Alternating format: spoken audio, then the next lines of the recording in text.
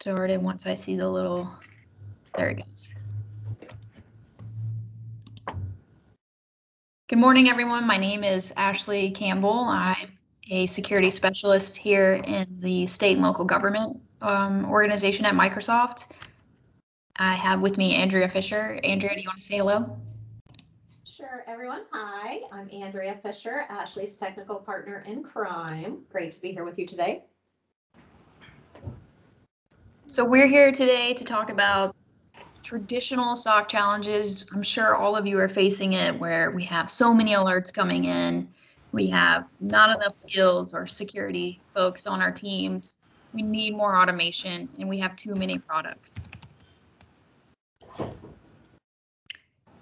The reason we think our SIEM is better than your traditional SIEM, say if you have a Splunk or a QRadar, we are a fully cloud-based SIEM. There's no infrastructure cost. You only pay for what you use. You can bring a lot of your Office 365 data for free.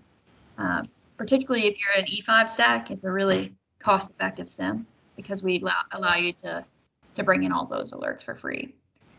We have a predictable billing. You can see what your billing is going to be throughout the month. You can run queries. You can look at workbooks. Andrea will show you all of those.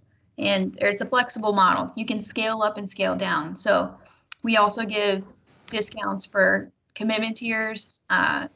So like if you start going over 100 gigs per day, you can scale up to a commitment tier and that'll give you more savings. We are pre-wired for all of our, or most of our Microsoft solutions. I never want to say all because you never know, but it's called service to service. So it's literally the slide of a button to get the Microsoft logs. We have connectors for many third parties. Andrea will show those off, but things like your Palos, your Ciscos, all available, even CrowdStrike. And anything that's not available can always be ingested, or we don't have a pre-built connector, can be ingested via syslog or Ceph. Our tool offers automation through Azure Logic apps if you're using Azure Logic's apps elsewhere. So you can immediately take action on an alert if it's triggered. This is a view of Microsoft's vision of SIEM. There on the left where it says Microsoft 365 Defender, that's the E5, G5 portfolio today. So things like your Office 365, Defender for Office, endpoints, Defender for Endpoint, identity, apps. We want all of that feeding up into Azure Sentinel. And as you build out into the cloud, we also have Azure Defender to protect your VMs, your containers, your storage. And so the cool thing about Azure Defender is we have bi-directional functionality, which is, to me, it's the future of SIEM. What that means is if I close an alert in Azure Defender, it closes it in Sentinel and vice versa. We also do that for Snow, and I can only see it continuing immediately for the other Microsoft 365 components. So super cool innovation there. I also wanted to share that we do have a benefit going on right now for G5, E5 customers. Between now and December 1st, any E5 customer can also bring in 100 megs per user per month of the other Microsoft sources. So Azure Active Directory sign-in and audit logs are super awesome. Andrea will probably show that off on the visualizations you can see there. And then you can also bring in the other logs, as long as you don't cap out at 100 megs per day. In addition to our always free logs, which are Microsoft Cloud App Security alerts, Defender for Endpoint alerts, so on and so forth from the E5 suite. And so with that, I'll turn it over to Andrea to demo and no more boring slides. Good morning, everybody. I don't know how many of you have had a chance to take a look at the Sentinel interface, but that's what we're going to do. We're going to jump right into it. I'm going to get my screen shared here. So this is the main Sentinel landing page where you can see events, alerts, you can see recent incidents, if I had any potential malicious events, but I don't usually really like to start here. I like to start here in the Get Started section, just to talk about setting up a SIEM tool. I always say I'm old, so we didn't used to call it SIEM, but a lot of people call it SIEM now, but just know that I'm old enough that we don't pronounce the E. Could someone mute, please? The 66 day of the year, we said, look at this. Here's more predictive programming. Thank you. So one of the last projects I did before I came to Microsoft was at a financial services company in Florida, and it was a SIM project, and it ended up taking us twice as many servers, twice as much storage, and twice as much time as we thought it did, or we thought it would. And that's one of the great things about Sentinel to me, is it literally can be stood up in about 5 minutes, right? You don't need any servers, you don't need any storage, because all of that is in the cloud. So what are we going to do when we set up this tool? We're going to collect data, we're going to alert on the data, and then automate our response to that data. So to collect the data, we can either click on data connectors or here. We have a couple of different kinds of data connectors. You can see right now we have 119 existing connectors, 100 more coming before the end of the year.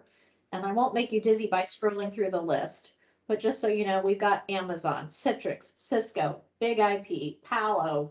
I just always say, if you've got the data, we can take it in. That can be on premises, in the cloud, from Google, from AWS, from the different firewalls, whatever you got, we can take it. So normally I start by showing how easy it is to connect the Microsoft data. So there's probably 20 built-in Microsoft connectors.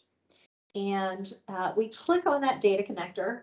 Again, there's somebody who isn't muted. Can somebody mute for me? So Azure Active Directory, we're going to I think someone muted Andrea. Hang on. All right, I unmuted myself. But once we decide to onboard a data connector, we can read a little bit about what we will get. So here you can see we're going to learn about application usage, conditional access policies, legacy authentication, information about self-service password reset, and things like group management. We give you a really easy to understand interface. Here are the prereqs. And if you've got green check marks, you are good to go. If you've got a red X, there's a problem. And it'll tell you, is it permissions? Is it licensing? Right? It's going to be super clear for you. But here you can see there's literally check boxes. And we check these boxes and apply the changes. And within minutes, that data is onboarding. And that is the same, whether it's Azure Active Directory, Azure Active Directory Identity Protection. I know today we're going to talk a lot about identity and how the tools can help you with that. So again, we can bring in Azure Active Directory Identity Protection, literally just click that connect button, Defender for Identity, any of those, simple direct connection. We also have what we call agented, right? And those are things like your DNS servers, your domain controllers, your file servers. For things like that, we're actually going to download an agent and install that on the machine, and that will let us ingest those directly up to Sentinel. You could also use Windows Event Forwarding if that's your methodology. We have what we call syslog server with agent. So that would be almost any of your networking devices, like Cisco, Palo, Fortinet. Most of those are going to require a syslog server. You can take a peek at one of these really quickly just so you have an idea. So you'll create a Linux syslog server, or hopefully you already have one. And this will walk you through the steps, right? We have it install the Linux agent onto your server. You're going to run this particular command. Make sure you've got listening on port 514. We've got some really easy to step through instructions for you on what you need to do, literally 1, 2, 3 to walk through that process, and you have that data flowing in, right? So honestly, like I said, the setup, while I won't lie, it's a little boring, but it is easy, right? So it's literally some checkboxes, maybe building a syslog server, but once that data is ingested, we can really quickly just take a look here. If it's green, that means it's onboarded. And you can always see when the last log was received. Of course, mine's not gonna, this is my little lab environment, so it does not have many real users, but you can see the logs were received 8 minutes ago, and you can see the little green handshake showing that the data is flowing into those logs. Once we have all of that coming in, now we want to alert on that data, right? We want to see if there's anything funky going on with all of that information. So we come into here, and this is the analytics section. I wish we call it alerts, but this is Microsoft and we never really call it anything that makes sense. But here's where we think about what alerts do we want to enable, right? Did we just turn on the Office 365 connector? If so, let's bring in the Office alerts. But again, today we're talking about identity and zero trust with identity, which of course means we didn't really lay the groundwork for that, I guess. One of the important things with zero trust, right, that new idea is trust no one, right? We used to live in a wonderful world where the office was the castle, there was a moat around that castle, and to get data, you had to come inside the castle. Well, as we know, that has eroded, especially post-COVID, and everyone is sitting everywhere. So we want to not trust any location. We want to make sure that everyone is who they say they are, and multiple ways to do that, including here with Sentinel. You can see that I have 152 active rules. I can create my own anytime I want to, or take any of these existing rule templates and adjust them to meet my needs. When it comes to turning on those rule templates, we can decide we're just going to turn on every single high alert, or we're going to turn on this. These are the MITRE tactics here. So maybe we're going to turn on every single alert that has to do with lateral movement or exfiltration. You get to decide your methodology, my methodology. So I come in here and we just turned on the Azure Active Directory connector, right? Because we're worried about identity. So we're going to come in here and we're going to pick the data source of Azure Active Directory. We're going to say, okay. And then these are all of the rules that are available to us. Now, these templates here have been created by Microsoft or by one of the partners like Citrix or Cisco, right? And they have been pre-designed to look for specific bad activity that we are aware of and things like that. You can see here if it says in use, it means I've already turned them on. My philosophy again is if a high alert, I am turning it on. If you are interested, we can read, what do we get if we turn this alert on? If I turn this one on, it's going to identify instances where service principal credentials were added to an application by one user after admin rights, right? So you can read what it's going to do for you. You can see, do you have those logs enabled? And I do, right? We can see the green handshake. What's the MITRE tactic here? Here's the query it's going to actually run, and it's going to run every day looking for activity over the last 2 days. Now, all of that can be edited by you, right? So you can change the name, you can change the tactics, you can decide you think this should be a low alert or a high alert. You can change the logic, right? Maybe we're going to change this and we're going to look back 3 days, or maybe we're going to look for some other features. In the beginning, I recommend you don't change a thing, but just know everything can be edited here. We can run a quick simulation to see if there's any data in our environment that matches this. Doesn't look like for me right now, nothing, so that's good news. And again, we can walk our way through here. And one of the most valuable things is turning on the automated responses to these. So absolutely, we want to respond to these alerts and take a look at it with our human eyeballs. But, one of the struggles with our security posture these days, sometimes these things are happening at 2 o'clock in the morning or on Saturday afternoon. And if we don't respond to these alerts immediately, we could be giving attackers, 12, 24, 48 hours before we take human action. So I have a lot of things that can be automatically done when this rule fires. I can isolate the machine. I can block an IP address. I can block a user. I can reset a password, right? All of that action can be taken automatically when the alert fires, or I can do it myself at the click of a button. Then we can review and create the alert. Eventually, there we go. Once that has been created, we can see again that it is now in use.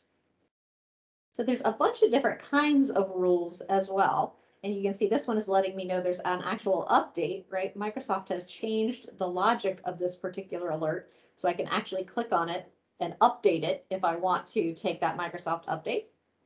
But there's a bunch of different kinds of alerts here too. You can see there's security alerts, fusion alerts, scheduled alerts.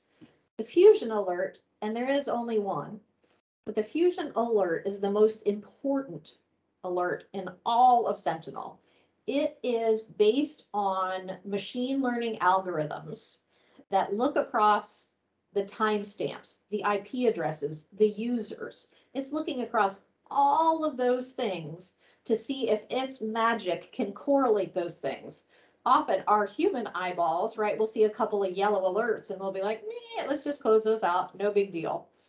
But what we want is for that machine learning, we'll notice things that we may not have, right? Like I said, again, the timestamp, things like that. And we're constantly adding new detections into Fusion. One of the newest ones we've just added is looking for crypto mining, looking for credential harvesting, looking for beacon patterns and multiple password resets, followed by suspicious activity. All kinds of stuff goes into this single alert. Then we have a few others. We have the machine learning. These Microsoft security ones here, again, are based on templates. And you can use these to create templates of your own and edit these any way that you want to. And then the scheduled ones can also be changed as well, right? So once we have all of this set up, and this is what I call, like I said, this is the boring part, right? Getting the alerts turned on, getting the data brought in. Then we have the fun part, right? Which is we start getting incidents. And again, this is my fun little lab environment. So I don't always have the most exciting stuff in here. But we were talking again about identity. So let's take a look at this brute force attack against the Azure portal, right? So I can click on this particular alert. Now, if you're using something like ServiceNow or Jira, we do have a connector, and so that can open a ticket over in those tools. Or if you don't have something like that, you can manage it here, right? I can assign this to a person, either to me, someone else, or a group. And then best practice, right? Take it from new to active.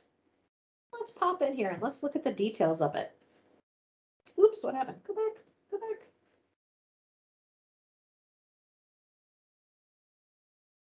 Let's view the full details. There we go. And, you know, I'm going to take a quick peek at this, these Adele, right? And this IP. I don't recognize that IP. I'm going to, you know what, I want to get some more information. The whole point of what we want you to do here is to quickly be able to decide, can I close the alert? Do I need to take action? Do I need more information, right? Those are the three things that you need to know here. So what we're going to do is we're going to run a couple of those playbooks we talked about, right? The automation. So I want more information about that IP. So I'm going to click that get information from IP. And then I want to know, has that user in the Have I Been Owned database? I'm going to run that, right? So these are the ones that I can run at my discretion. Then I'm going to hit a little refresh. I'm going to pop into the comments, and I can see that that IP address 70.127 is from Tampa, which is good because that's where, right? That's where Adele sits. And we can also see, but Adele has been identified as a compromised account in Have I Been Owned? So here's where you have to make a decision. Am I going to go? I mean, honestly, what I would do is probably do a little bit more research, but maybe I decided here right on the spot that that's good enough for me. And I'm going to run the playbook that closes. It's going to log her out of all of those sign-in sessions, and it's going to reset her password. I could do that right here on the spot. Or maybe I'm going to go do more research. And maybe let's dig in here. There's some great UEBA, right? User Entity Behavioral Analysis features that we can run on the identity. And we can get some more information about Adele here, right? Who is she? She's a retail manager. She works for Miriam. She sits in Bellevue in building 18, right? And what do we know about Adele here, right? So the UEBA is building a profile across time and peer groups, and it's looking for anomalous activities and giving us any insights to this particular user. So, and unlike a lot of other UEBA solutions, even our own, like Defender for Identity, some of those will take up to 30 days to start learning behavior. This one literally takes minutes. So the minute it starts getting data, it's building you this profile. And we can see when we look at Adele's activity, and I'm looking over the last 30 days, but we could be more specific and granular. And what do I know about this user? Multiple failed login attempts, quite a few of them. And then we see a brute force attack.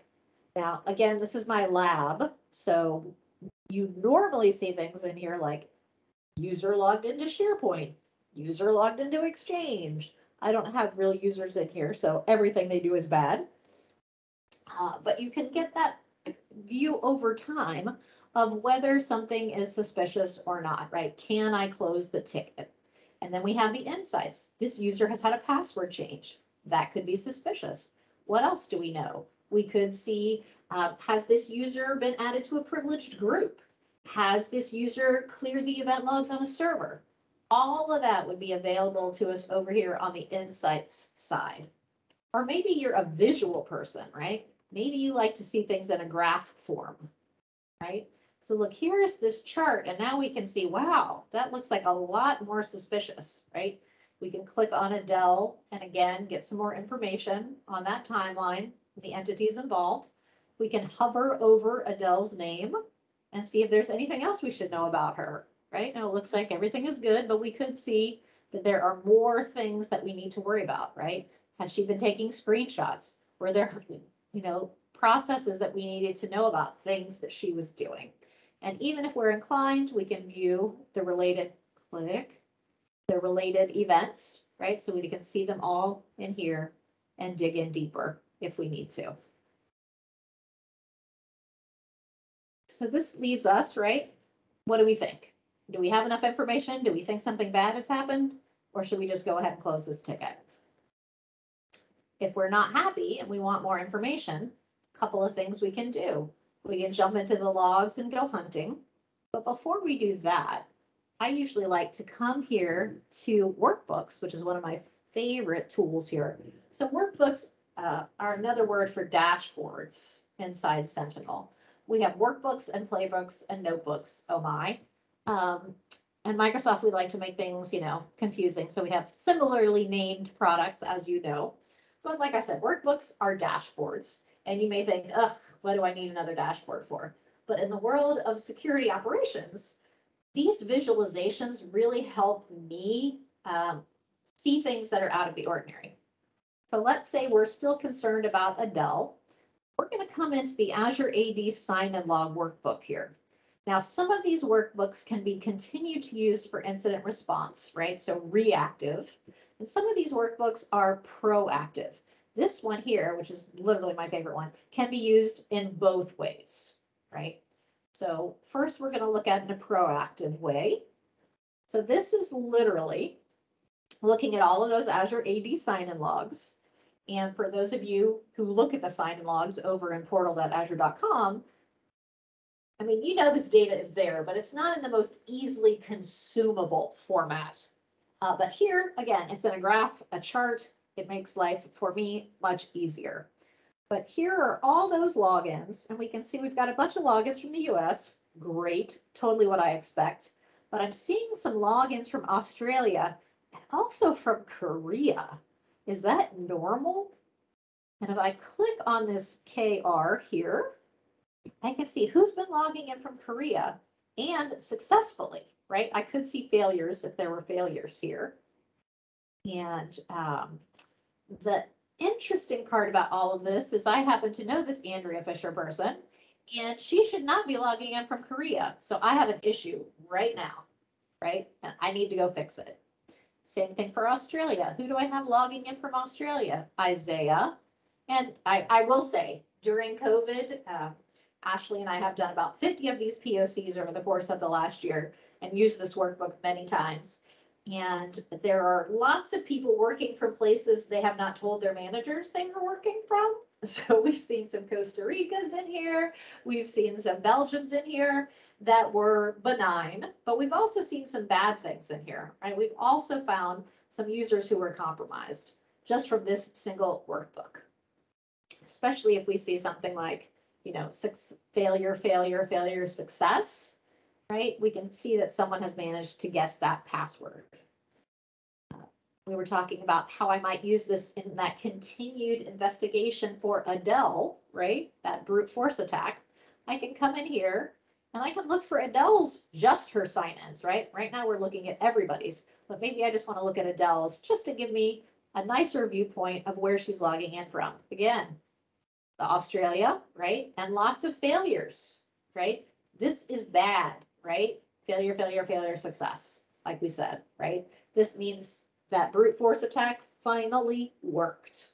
I can also see what device has this person been logging in from, right? And actually, I'm going to drop this back to everyone so you can see more data. But maybe you thought you got rid of all the Windows 7 devices, right? So you come in here and you're like, wait a second. I thought we got rid of, pretend that says Windows 7, but Windows set. It could be Windows XP, could be Vista, believe it or not. Over the course of the last year, we have seen a lot of old OSs jump online, mostly because parents are handing off those laptops to their children for homeschooling. Now that the kids are back in school, we've seen less of it, but I'm sure it's still out there. We don't want people logging into our domain with Windows XP or Vista because those devices aren't patched, right?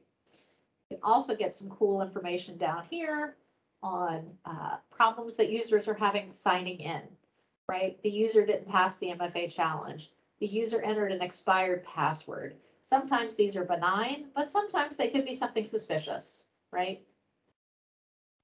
So this is just one of the workbooks that's especially helpful when it comes to that zero trust on identity. I'll show you my other favorite one. Again, that can be both proactive and reactive for us. It's called Insecure Protocols. This particular workbook, it's helpful even if all you have is Azure AD connected.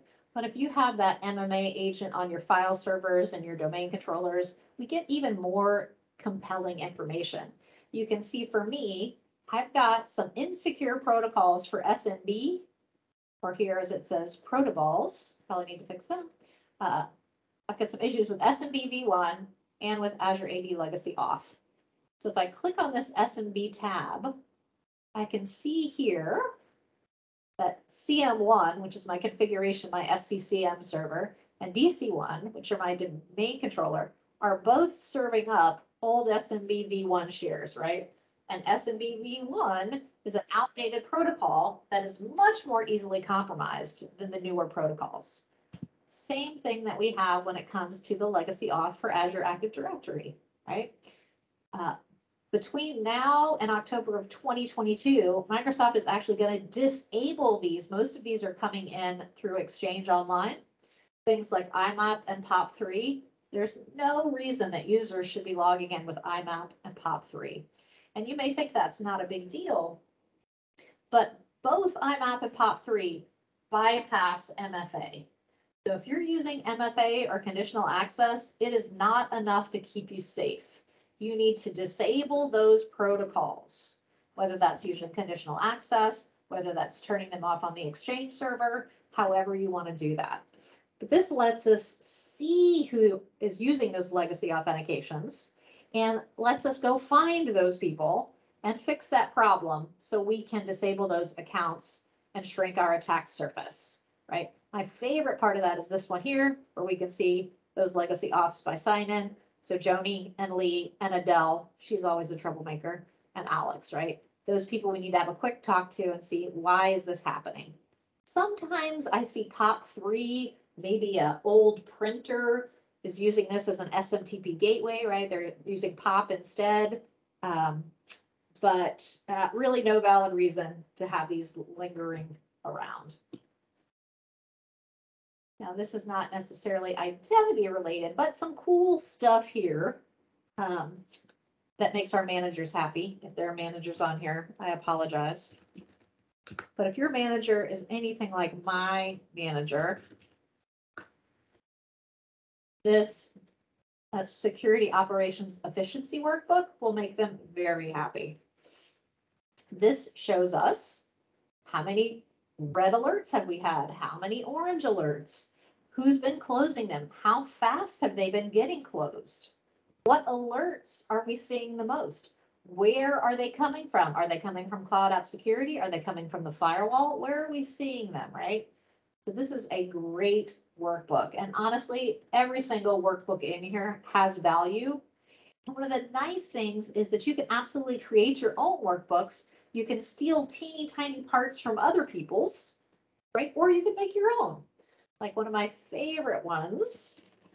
And again, this can be both proactive and reactive. Is that not what it's called? Oh, it's under my workbooks. Login by location. If I want to see anything that looks strange, all right. Again, this is the main location where I expect people to be logging in from.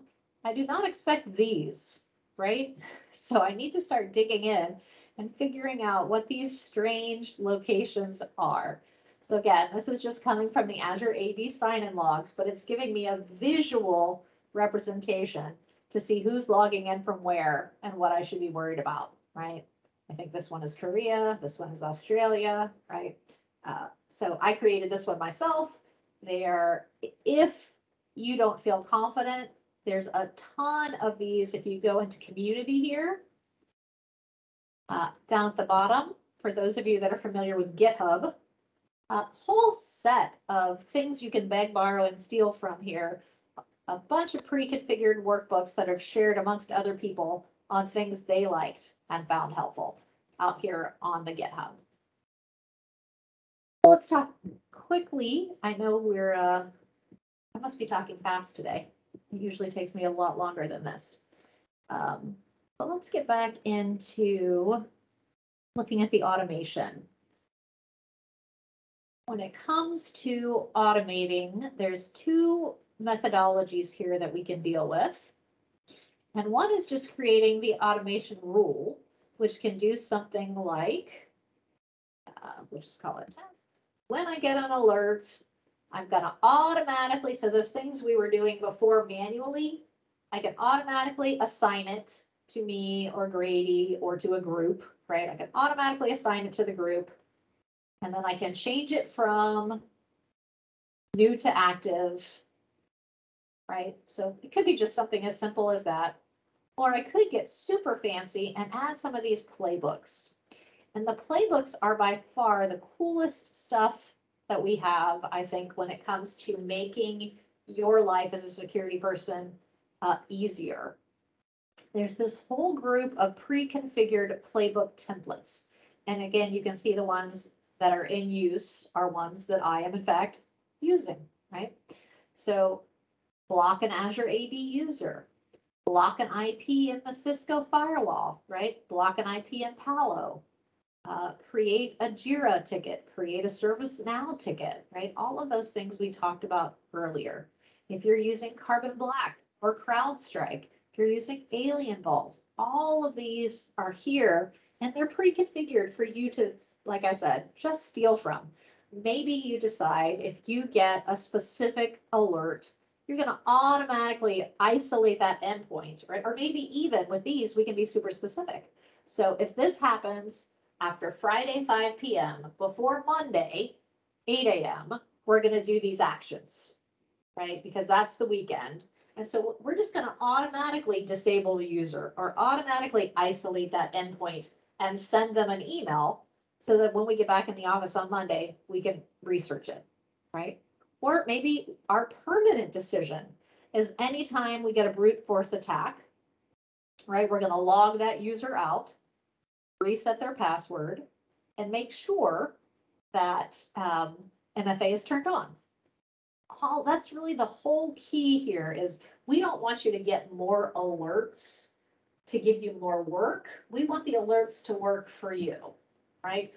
When something happens, let the tool handle that logic. You know, I've had a lot of conversations about this lately, and it really depends on your security philosophy. But, you know, so many people, and you know, as a former admin myself, they don't want to make a mistake, right? Maybe the user wasn't really compromised and I made them change their password and people hate that, right? So they want to do a lot of research before they do that. And that's fine, right? That's a decision you all get to make. But you know, what we're seeing a lot of the larger companies do is the minute they get something, a red alert that's like a password spray or something that's super severe, they take that action immediately because better to discombobulate that user than to let a bad guy into our environment for untold, you know, minutes, hours, days, and then end up with ransomware or, you know, having to report it to the New York Times. You know, I don't say any of that to scare y'all, but just to tell you what we see out going on in the world, right? The trend is toward automating those responses just immediately. Again, up to y'all to make those decisions. We have some other great features here.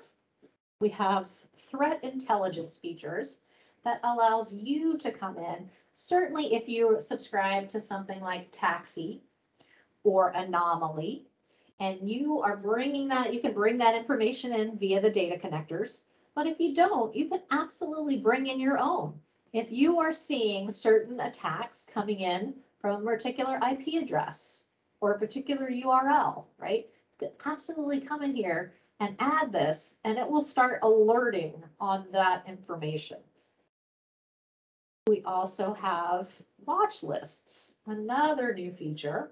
And the cool part about watch lists is we can say, you know, sometimes you need to correlate security events with non-security data sources. Like maybe you have a list of terminated employees, or even maybe you have a list of C-level execs, and you want to correlate that information with the other data, right? So if an attack happens against somebody on the VIP list, I'm going to take more action or faster action, maybe. Just depends on you guys. Or the safe IP list, right? If you get an alert from these IPs, just automatically close it, right? Don't tell me about it because I know that's a safe IP. That's the kind of things you can do here with the watch lists. We also have some great pre-written hunting queries. And I always say hunting is you can either be looking for trouble or you can be continuing to research on an incident. So if we see something like, you know, login attempts from a blocked MFA user, tracking password changes, login attempts using legacy auth, right? We have over 100, I have 173 active queries here, and you can see they're all, again, determined by the MITRE tactics. So maybe I just want to come in here and I'm looking for lateral movement, right? And so I can run all of these queries and see if anything hits. Now, if you see it's got a star, that means it's one of my favorites. And every time I come to hunting, it runs, right? So I don't even have to tell it to run. It's going to run automatically for me. So do I want to see hosts with new logons? I just view the results. And that takes me into the hunting page. And I can take a look and see are these things that I'm concerned about, right? Again, these are on my config man server. It's never seen these logins before. Do I need to take action and do anything about it? I'll show you one that's been super, super valuable lately is and I don't think I have anything that'll fire this off in my lab, but after SolarGate, one of the biggest attack features has been coming in via phishing is that application consent. I liken this to, you know, when you're in Facebook and you want to play one of the games and it says, hey, if you want to play the game, sure, but you're going to give us access to all of your contacts, right? That's consent. So having this happen in your environment, honestly, our recommendation is to turn this off. But in Azure AD, consent is on by default. That's another conversation we can have for another time, but let's run the query. Oh, I do have some, so let's take a look. So someone has been given consent, and let's see who they are and what they've given consent to. So it looks like Brian, I'll have to talk to Brian, has given consent to the Microsoft Graph and to docs rendering public. I don't know what that is, but he's added a service principal name. He's added delegated permissions granting. I don't know that I want this guy doing that kind of stuff. I don't know anything about these apps. Sometimes you'll see a bunch of different apps in here, right? So this is something that could be suspicious behavior that we can go back and hunt, right? I've been talking for a long time. I think there are some questions that I was missing in the window. Is there anything I need to? Yeah, so Sean has a lot of questions around IPv6, and it's kind of more directed to what the Azure AD team is going to be doing about determining location for those IP addresses. I've posted the articles I'm able to find. The best I'm able to do right now is determine location by GPS coordinates, which is a preview feature. But if you have anything to add there, Andrea, that is a question that's occurring right now. No, it's honestly, Sean, same issue everybody we're having, right? Is how do we pinpoint those locations? Certainly something that the product group is actively working on to help us get that better view, especially since IPv6 is becoming more and more prevalent. So I don't have a timeline for you today, but just do know that it's being worked on. I don't know if there's anything else. I'm happy to show a little more or answer some more questions. I must have talked exceptionally fast today. I'm usually running out of time.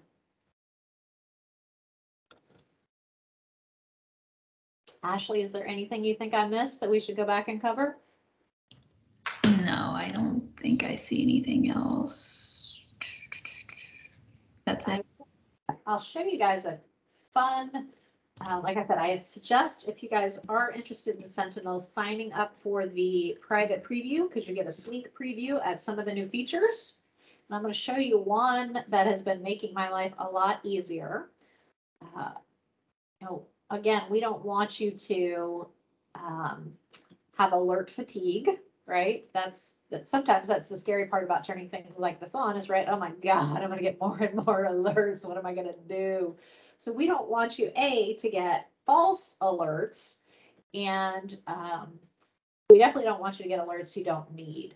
So one of the ways we go about that is we group these together when we can, right? Sometimes an alert is just one alert for an incident. Sometimes you can see here it's 7.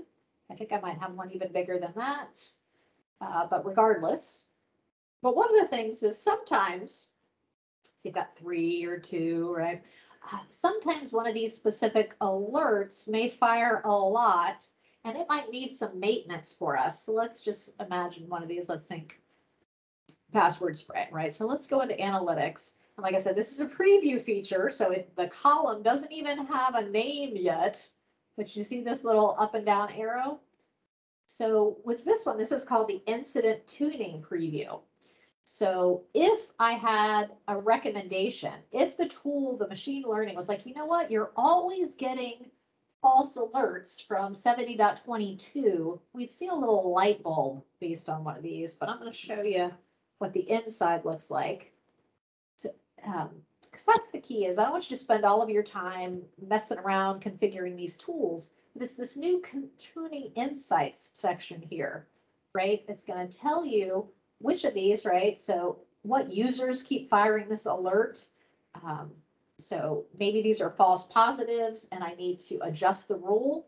And if they were, I could literally right click and be like, stop telling me about Henrietta, stop telling me about Patty, because I know those are safe, right? So we're always working to make this tool smarter and to save you time.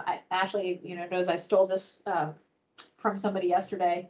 They said that, noise is the enemy of speed. So we don't want you to spend time looking at stuff that doesn't matter. We want you to be spending your time quickly resolving incidents that are important. Okay, that's all I got.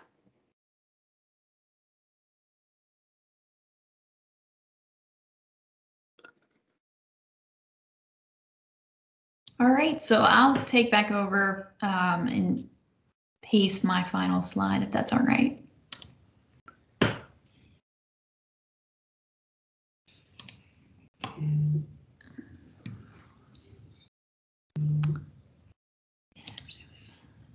And we'll go to this guy. So if you have any questions about Sentinel, I put my email here for you to reach out to me. Tony will also paste it into the YouTube channel. And I also put in the Forrester Total Economic Impact Report for Sentinel in the cost savings. But please, if you're interested in a POC, email me and I'll make sure to direct it to the right security specialist. And we look forward to helping you. And if you have any more questions, 10 more minutes, so feel free.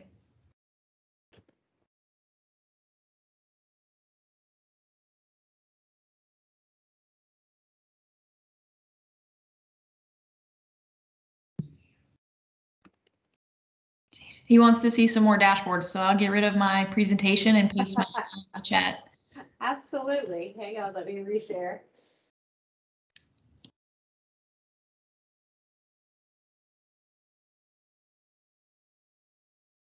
All right. So let's pop back in and let's take a couple looks at another fun one as we looked specifically at the Azure AD sign-in logs. But there's another one here that's going to show the audit logs, the activity, and the sign-in logs. Like I said, all of these are editable. You literally come up to here and say edit. But this one is logins by result. And this may be too small for you guys to see, but I can see successful logins versus invalid username or password versus user did not pass the MFA challenge. I can see where those successful logins came from, right? So I see successful logins from Korea, holy crap, right? Same kind of information. What kind of stuff is happening in the audit logs? That is a lot of ad service principal names. Actually, I'm actually worried about that. I don't know why I have so many ad service principal names in my environment, right? A lot of change password self-service, right? Is that something? You know, you'll start looking at these. I usually look at them once a week, and your eye will start to see when something is out of the ordinary. Another great one to talk about, and you can see again, right, we have everything in here. Azure Firewall, a cost workbook, so you can see which logs cost the most. You know, normally it's firewall or security events, just to be honest with you, but if you want to dig in and see which specific tables are costing the most, and there's everything in here from Linux to Exchange compromise hunting. This one was published right after SolarGate. But I'll show you another one of the ones that I use a lot, which is the Office 365 one. And this helps you look over time at patterns, right? So you're looking here, most of these peaks are on Monday, right? Monday gets you way more email than any other day.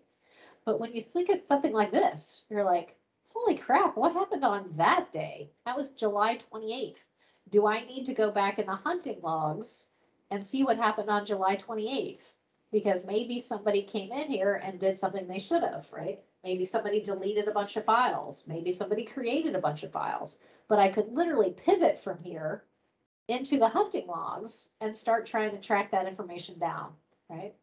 Or some of the other cool stuff that we can see in this particular one, we can see there's been some permissions on folders that have been modified. Somebody created a new safe links policy in Office ATP. I'm the only one that should be doing that. Who did that? Because I know I didn't do it, right? All that kind of information is in here. Or even just, you know, a lot of people find this one helpful, which is what are the top 10 sites? Who's visiting which sites the most, right? You can get that information. Or who is doing the most, right? The service account should always be the one that's taking the most action. So if you ever see something other than the service account, you should be worried, right? And what do I want to see? What has A.M. Fisher been doing? Accessing email, previewing files, sending. All right, well, that's normal.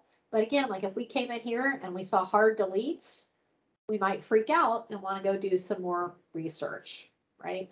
All of these workbooks have their own value and power. And you know what? I'm going to pivot into the big lab just so you guys can see what some of these firewall workbooks look like and things like that. This is interesting too. Here on this main page, this potential malicious events page, for the very first time, I've actually seen customer data. Normally in these POCs, I never see anything here, but orange means that some PC internal to your organization is sending data outbound to a known command and control server. And if it's red, it's the opposite way around, right? Red means something is injecting data. So we actually saw this at a customer yesterday and we were like, oh crap. But for the workbooks for things like, let's find the Palo Alto workbook. Oh, and I should show you all that too. So you can see here too, is if those workbooks get updated on the back end, right? You can just come in here and update the workbook just like we did with the rule. They're always finagling these and making them better, right? So we want to look at the Palo overview. Again, I'm not a networking expert, so I don't know that I can absolutely tell you what these are telling you, but you can see, the traffic coming in, the event severity. Of course, it's going to take forever to load.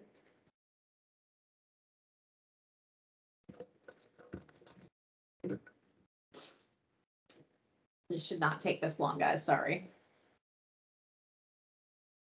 But it's a shared lab, so sometimes that data, sometimes 20 other people are inside of it looking at the same thing you are. It's also like the law of demos. There we go.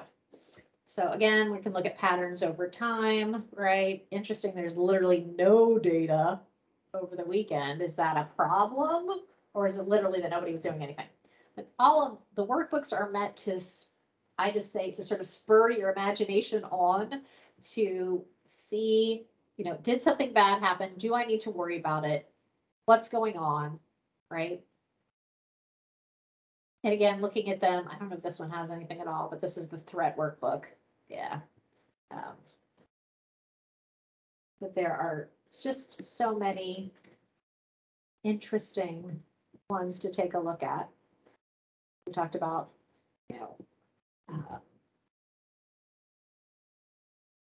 which data is taking up the most, right? The Azure diagnostic logs are by far the biggest ones here. And Ashley briefly mentioned, but most of the M365 logs can be ingested at no cost. So that's why it says is billable means false. So if you see the blue bar, it means yes, you're ingesting this data, but it's not costing you anything, right? And we can take around and look at the cost analysis or the data latency, right? All of that information is here for you to take a quick peek at. So it does look like there's some latency here on the usage table. So, but I am definitely going to officially stop talking and thank you all for joining us. And if anybody has any questions, please reach out to Tony, Ashley, me. We look forward to seeing you soon for the next one.